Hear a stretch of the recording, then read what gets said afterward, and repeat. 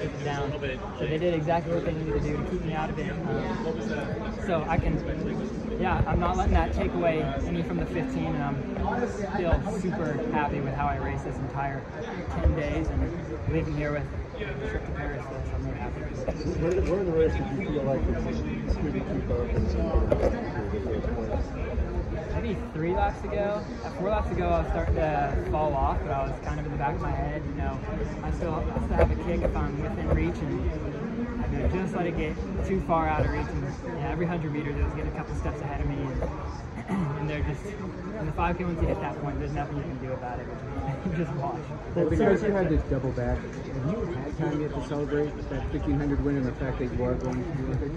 I celebrated with my family and friends, but that's about it. I think now I'm done with the trials, and now I can really celebrate. What's your biggest takeaway? Really just, I guess, I know that I can execute when it matters most. It was a constant build-up to the 1500 final. It was a constant, the months leading up, more anxiety, more nervousness.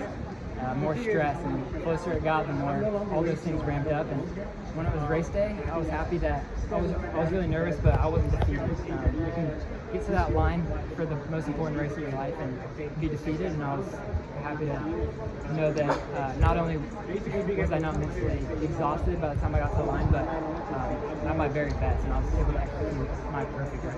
Sorry, when did that given all the shot at those races, when you walk away, despite the result, I feel like you were able to get an honest shot. Yeah, exactly. An honest shot is a really good way of putting it. Yeah, like I didn't want to have any doubts that maybe I could have made that team, maybe I whatever. So I'm really happy with committing to both races. You know, it's easy to win that 15 title, and just like that's all I need to do. Actually, I don't need this stuff for the 5K, but you know, I got myself through it. I know I'm coming out of this way fitter, and you know, did what I said I was going to. Was it your prep?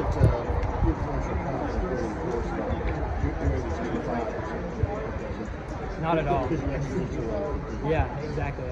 I'm as strong as I've ever been still, and that's not going away. And, you know, I got 2 good 5K sessions in now. That's going to help me move forward in this, you know, little 3-week build up to Paris. Did you run any races before Paris? I'm not planning on it as of now. Was it your preference to have the 1500 before the 5000? Definitely, yeah. That's the main focus this year, and I was lucky that that's the way that the schedule worked out. Yeah, because women are reversed, so yeah. Thank you. Yeah, thanks.